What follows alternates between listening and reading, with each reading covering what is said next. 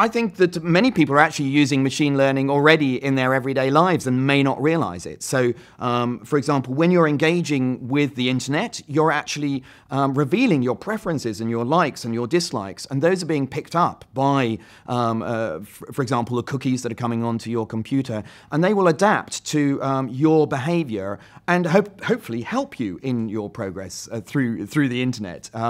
Navigation as well. If you're trying to find the shortest path between two places, that is already using machine learning. I think one of the interesting things that people are going to be engaging with machine learning in the near future is health. And we're already seeing, for example, Watson, who was originally designed to win the game of Jeopardy, a game show, but actually now Watson is being used for health. So, for example, it's looking at scans of body data, trying to understand perhaps symptoms of cancer already, and an interesting new project looking at why Italians live so long.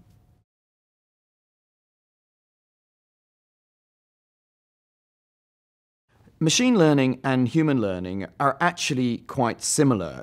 Machine learning is about an algorithm or a computer actually engaging with its environment, with data, and adapting according to the things that it learns. It finds that the program fails to make the right predictions, and it will rebalance itself in some sense in order to make better predictions next time. Now, I think that's very similar to the way that a human learns. A human is actually engaging with its environment and learning from its failure. So machine learning has an aspect of kind of an evolutionary aspect to it, which I think is quite new to this area of artificial intelligence.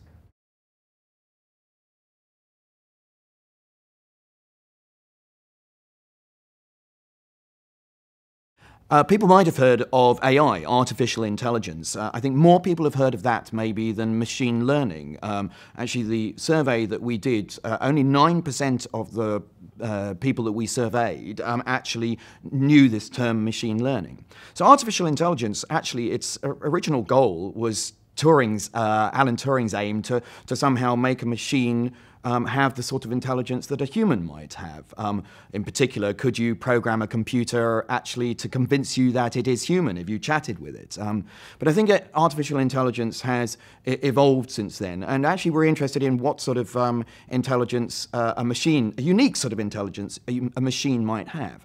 But machine learning has a slightly different quality to it, and it's perhaps a more specific part of artificial intelligence, which is the idea that the program is going to change and evolve according to its interaction. So actually, by the end, the programmer might not know actually how the program is actually written, because it has been changing as it's been interacting.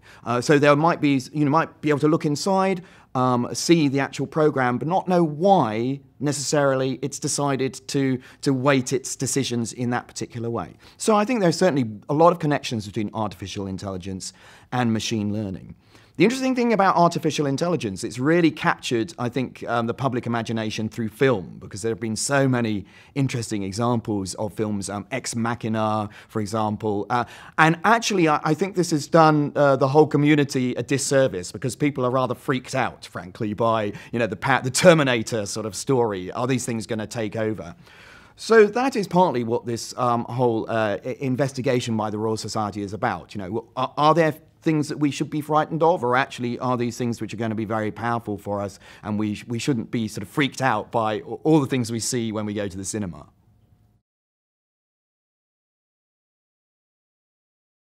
I think machine learning has become such a big deal because of big data. We now have access to so much more data that a machine can interact with. So I think the sort of problems where machine learning is going to make great progress is where it can actually be exposed to a lot of data. So one of the big challenges for artificial intelligence was always computer vision.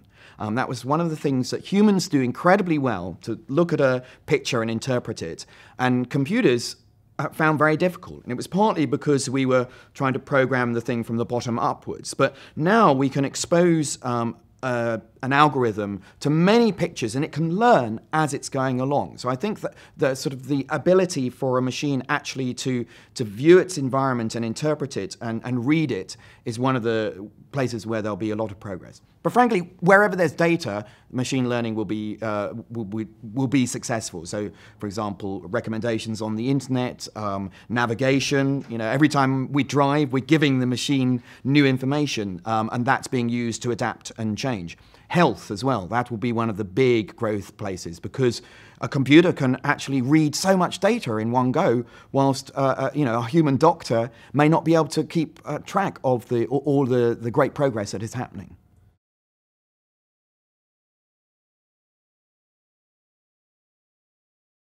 I think it's really important that the Royal Society has got this project looking into the impact that machine learning will have on society in the future. At the moment, only 9% of people that we surveyed actually know what machine learning is or even heard of it. But that is going to change in the near future. And I think it's important that society understand the potential of this tool and maybe also address the fears that they will have. That already films are beginning to fuel those fears, and so are they real fears, or are they just things invented by Hollywood? So I think it's all about transparency. We need to tell society what the potential of these things are, where it can go, and so it's about looking into the future and trying to make some predictions about what might be out there.